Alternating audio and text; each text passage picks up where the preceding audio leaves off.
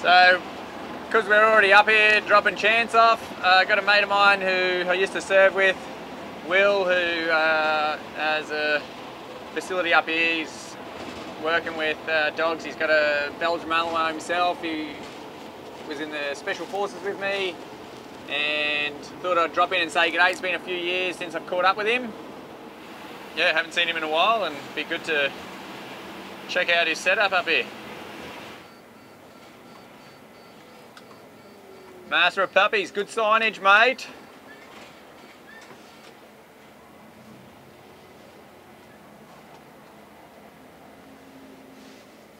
Just gonna park right here. So many spots for me. Come on.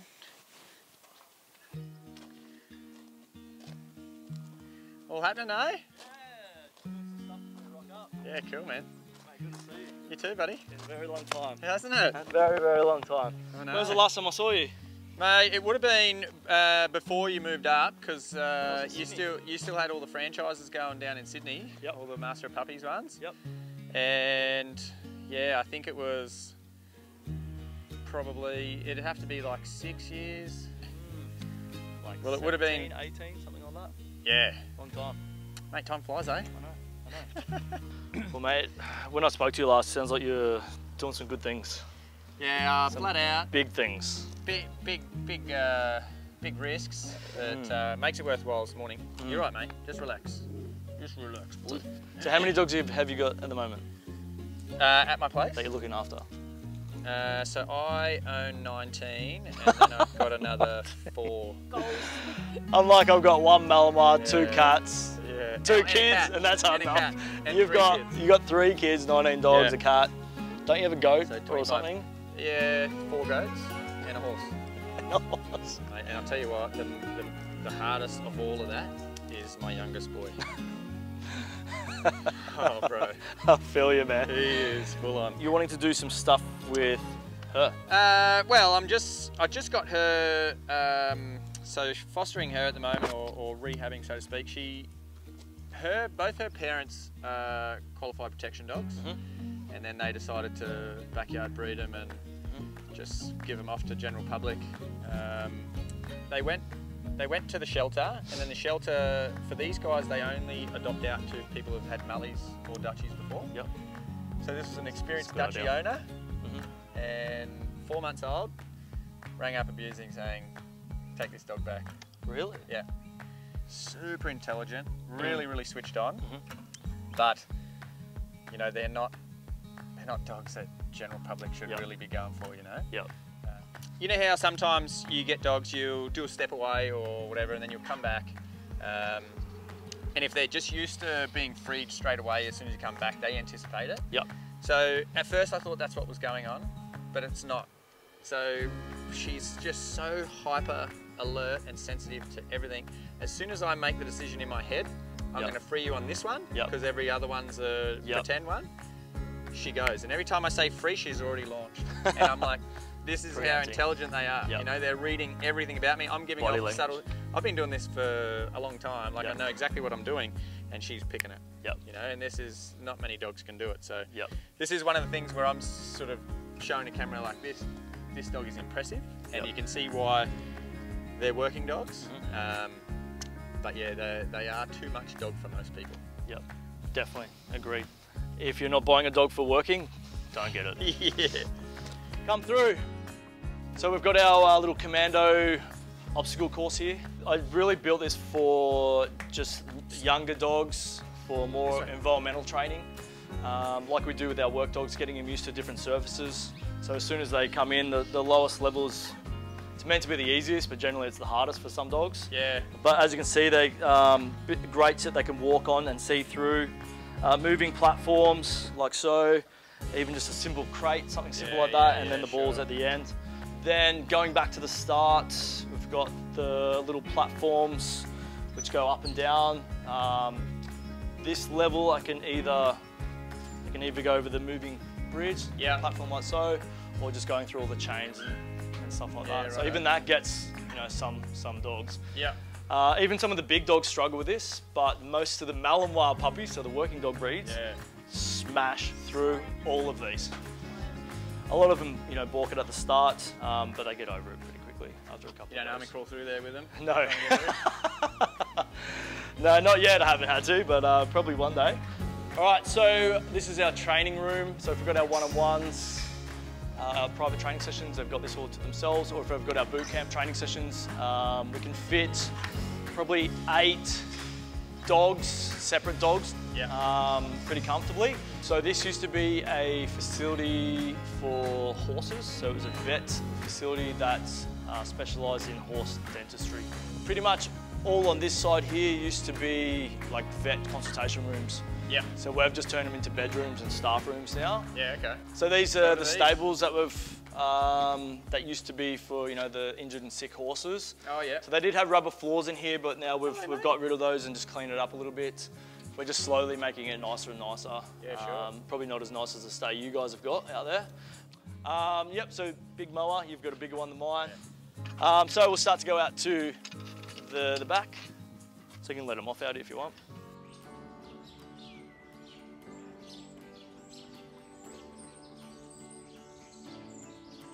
Any balls or toys out here?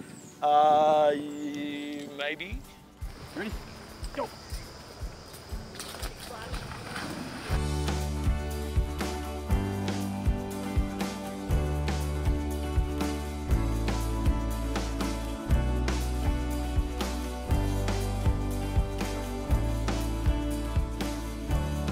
He's obviously a bit toy driven. Not as driven as her. Well, I haven't really tried to push her onto toys just yet. Yeah, I just want to get her to bond to me and driven by me rather than if she goes toy driven straight away. She's in an environment with 25 other dogs that are all running around with toys. So I don't want to focus on that. I want to focus on me. And then the toy drive will definitely come later once we've got our relationship. But yes, mate, water. Anything with wheels, like Wolfie walking around with a toy truck or something, she's just smashing it. And I'm like, oh, don't do that. Or Wolfie's running along and she's like happy, happy, happy, and then whack. Yeah. Look, even I've noticed with my dog over the last couple of months now, if he's out here and he has a toy and another dog comes up to him, he just gives a little growl. Oh, he's a bit defensive? Little bit. Guarding over Look, my dog is he's a bit of a loner. Like he'll come out to the daycare, but he doesn't play with other dogs. But he just sort of does his thing. Yeah. You know, but still. But I think this is one of the other things that in public people need to understand. You choose a dog to match your lifestyle. Exactly. You know, and if you want to go to the cafe and go to a dog park, get a social dog. Exactly. You know. And that's what makes these guys, and even just the small amount of work that I've done with her, she doesn't care about anything else but me. And you know, a dog that young, with only very limited training so far. She's performing better than a lot of adult dogs would after a couple of weeks of training. Awesome. You know? You've definitely got to get these dogs to suit that lifestyle. But you know, even dogs in places like this, just because they've got a big yard doesn't mean they're going to be stimulated. Well, even my place, like I've got 35 acres, and if I go inside to get a glass of water, there's 25 dogs at my door. It's like, go venture out, guys. Yeah, exactly. Exactly right, yeah.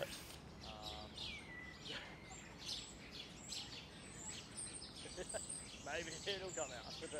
So then, one of the things actually I want to talk to you about was, do you know much about what the selection process is for military working dogs? Yeah, the selection process, it's a long process. We do all the stuff that we need to with them, like the commando course out there, different environments, different footings, sounds, so gunfire, explosives, all that sort of stuff. Because as you know, you've got a dog standing pretty close to a door that's going to get blown up.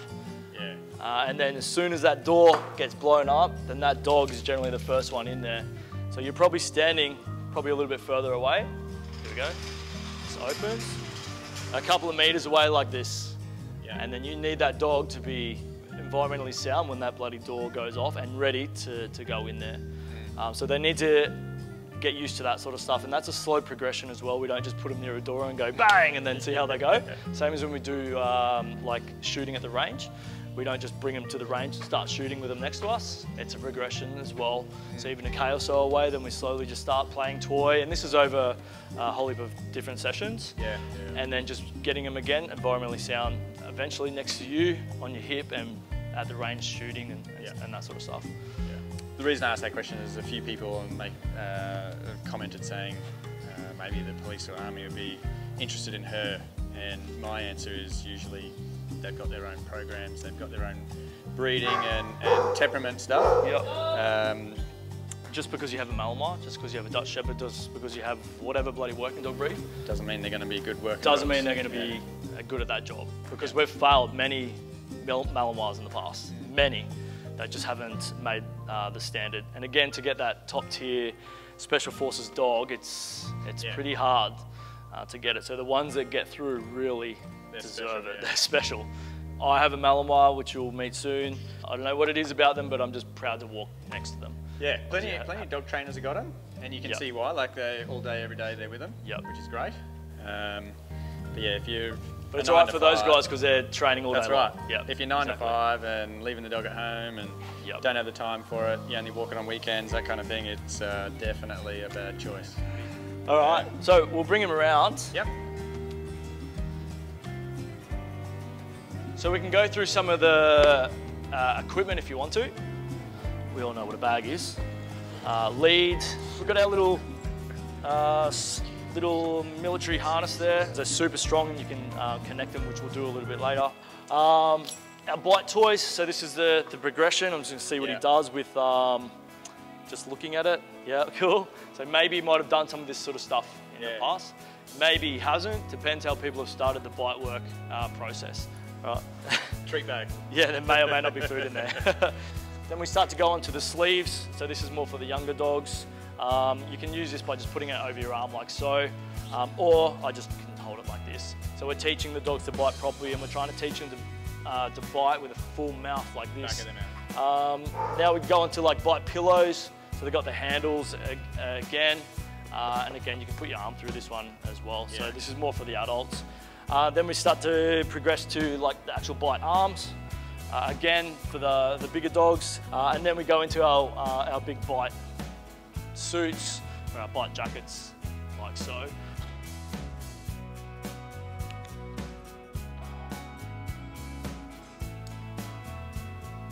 Cool, so generally when I'm teaching and starting the process of just toy work, I tie my dog up to a back tie, so it's just a bit of rope. This one's got a little bit of a bungee in it, right, so it's got a bit of a spring in it, and I can use that to my advantage when I need to.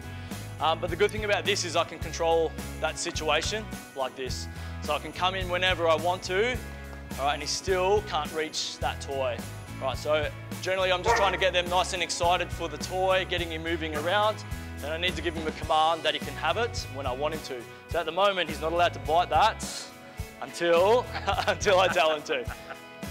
All right, so I'm going to give him the command, which is yes, yes. Now he can bite.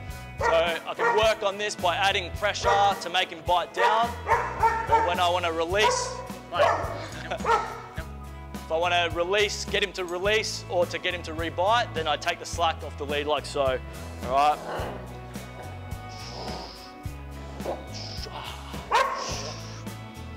Up.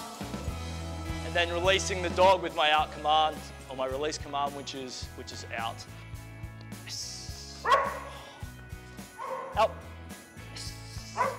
Out. Finished. Good boy. She loves it. Yeah, doesn't she? All right, so what we'll do is we'll fit her up into the next Special Forces dog harness and see how she goes. A little bit hard at the start sometimes. There we go. So we can make it a little bit tighter. She's only little. Yep.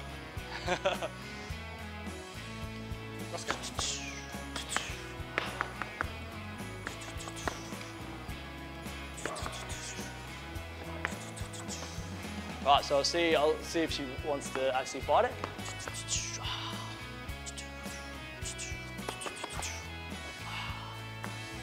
Might be a little bit different if you have a go maybe, because she knows you. There we go. Yes, good girl. There we go. Good girl, darling. That's it. That's it. Come on. Come on. Come on. This way. This way. This way. Good girl. Yes. Yeah. Yeah. Yeah. Good girl. Good girl. Good girl. Good. Good girl, darling. Good girl. A little mouth. Come on. Come on. Yeah. Come on. Come on. Good girl, darling. That's it. Good girl. Well done. Well done. So as far as a dog this young, first time introducing to this, how often do they bite like that? Generally straight away, they're like she was doing, just moving around. Yeah. So again, that's what they're born to do. Yeah. Like a lot of these dogs are born to use their mouths. Like with my dog, like yes, he's a Malinois, he's pretty driven, but he's very calm and relaxed out in the environments, but only because I've put 2.5 years of training into him. Constant training though. Constant, and every single day I have to keep on top of him for everything, and just the smallest things. Yeah. Not crossing through the boundary in the kitchen, not getting out of the car when I tell him to, you know, all that sort of stuff. A lot of the time, and I did a video on this recently, for her, the actual formal training that I've done with her is really minimal. It's constant information, and that's all she wants. She wants to absorb every scenario. Have I done the right thing? What did I do wrong? And if she's looking at me going, oh, yep, I did something wrong, and reacted correctly after the no, it's like, yep, let's keep moving. You know what I mean? Whereas most people, when you teach them dog training, they're happy to go through the 1, 2, 3s, but then once they switch off dog training, they're like, okay, I'm going to just be myself now, watch TV and let their dog do whatever. Yep. These guys will just go, oh, when you do that, I can go do whatever I want. Yep. I'm going to go and tear up the couch or you know, rip apart the car. Yep. So, you know, that's why I keep wanting to stress, yes, they're impressive, but they are a full-time job. 100%. You know, they're never a dog that you're going to turn off and never interact with again. You know, they're a constant by your side everywhere you go. I mean, have a look. Yeah. Perfect example. Good girl, darling. Good girl. What you got? What you got? What you got? What's it? What's it? Hey, hey. Ooh. Yeah, you want it too, don't you? Good girl. She looks pretty cool in that little harness. Yeah. It's a little bit baggy.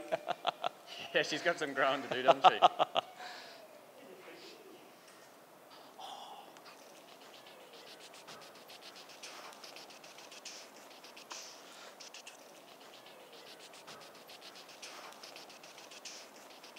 So it's been a very long time. Thanks Awesome, for bringing man. some of the dogs along. Yeah, it's too always easy. good Thanks to for see having you, me, mate. Yeah, Pleasure. good to see you. Pleasure. And look forward to seeing you again soon when I come down and see the farm again. Yeah, you're coming down in mid-year, aren't you? I'll come down mid-year sometime. Yeah, awesome. Make sure you drop in. I will, 100%. You get to see the full pack. And the kids and everything. Yeah, 100%. But thanks for coming, mate. Appreciate it. Yeah, awesome, man. Thanks for having me. What are you guys Whatever doing? you want. I'm just doing it. I always do it. I can make myself look bigger. Just pushing the I don't biceps train anymore.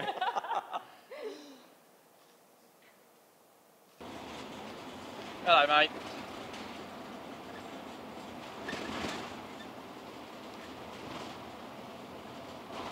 So that was pretty cool. I got to see my mate Will, who showed me around his facility, did a bit of a demo with his dog Dude, with some of the bite work that he does. So it was interesting to have a chat to him, see what he does, but it was good just catching up with Will, seeing how he's running the show out there, seeing how he's got his setup going. So it's awesome. He's got everything he needs there to stimulate those dogs and you know, have a good time with them out there. So yeah, it was good to see. It's good to see him, a couple of his trainers, and there was obviously some training going on in the background with a couple of clients coming in. He's still very much got the military influence in there. A lot of big murals and camo painting.